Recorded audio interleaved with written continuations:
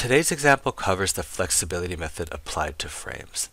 This is an introductory example, so I'll use a simple structure with NOS of 1 so we can see how the procedure works. This is the structure that I'm using. It's a 1-story, 1-bay frame, 25 feet wide, 12 feet tall, 1.2 kip lateral force at the top. The members are numbered, E and I are given, and our task is to find the member forces and the reactions. I've chosen this primary structure here. I converted the lower left-hand pin to a roller, and the corresponding horizontal redundant force is shown as R1. We will now apply the applied load and the redundant force to the primary structure and look at the deflections and the moments. First, applying the redundant force to the primary structure, the deformed shape of the structure is shown there. The deflection in the direction of the redundant is labeled F11. That's the deflection at R1 due to a unit load at R1.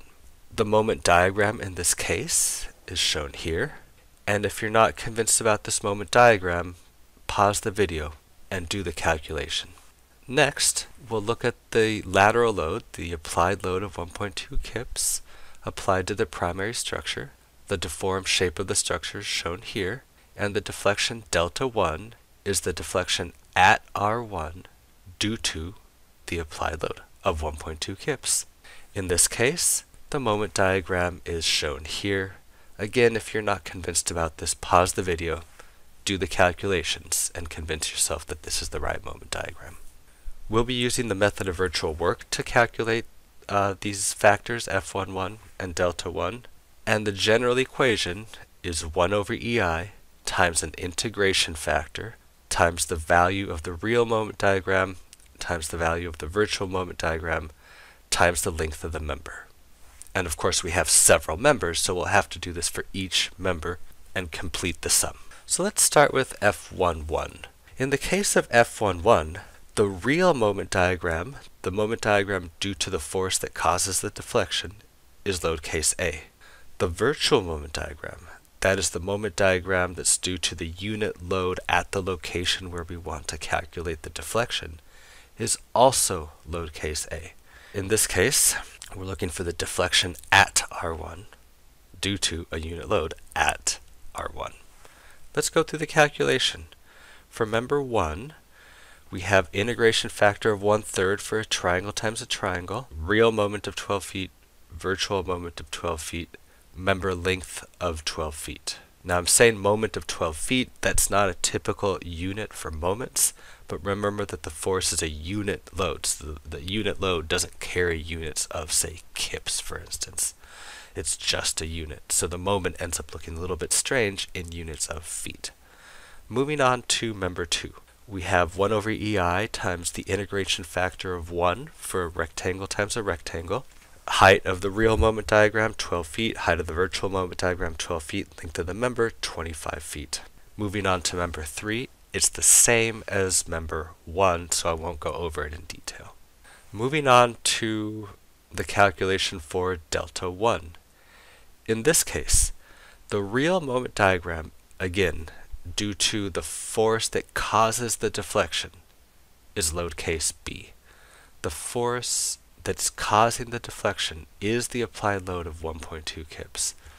The virtual moment diagram corresponds to the location where we want to compute the deflection. That's at the base of the structure, and that corresponds to load case A.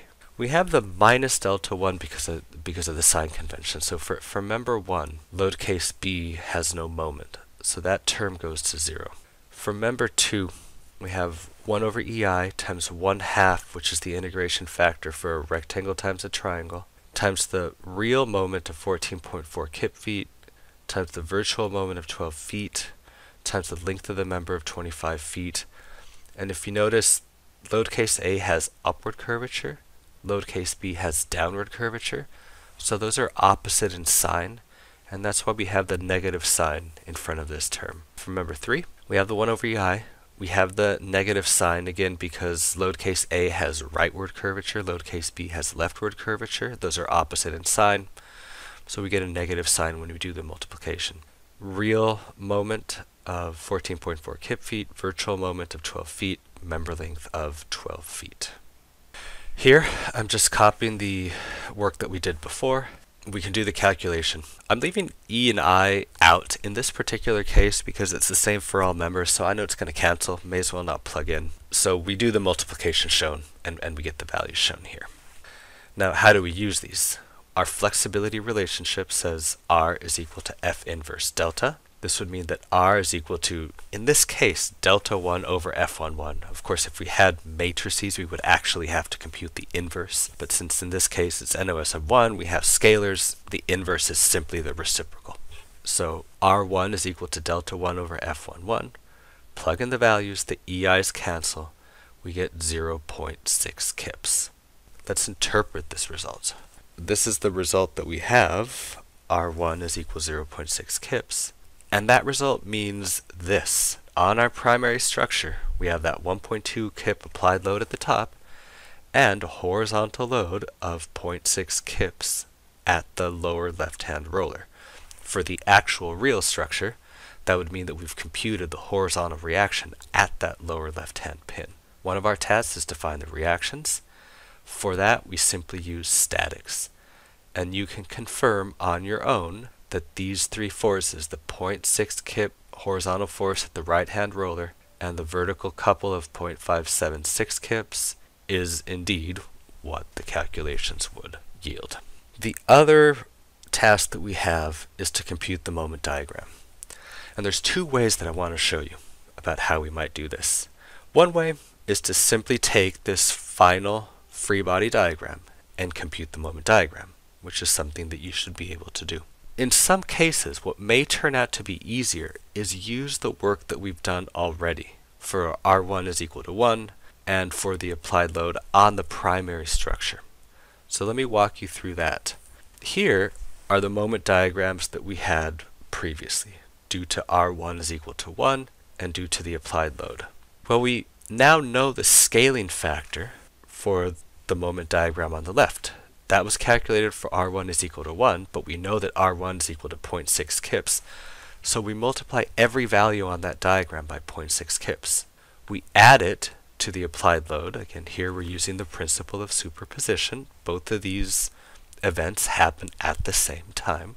So we scale the moment diagram on the left, we add it to the moment diagram on the right, and that is what I'm calling option number 2, superposition of the moment diagrams. In either case, we get the following moment diagram. Again, you can go through the calculations for option 1 so that you can convince yourself that indeed that is the moment diagram that we get. For option 2, however, we can see that the values work out. If I multiply 12 feet by 0.6 kips, I get 7.2 kip feet, which is the value that's there at the peak of all the moment diagrams.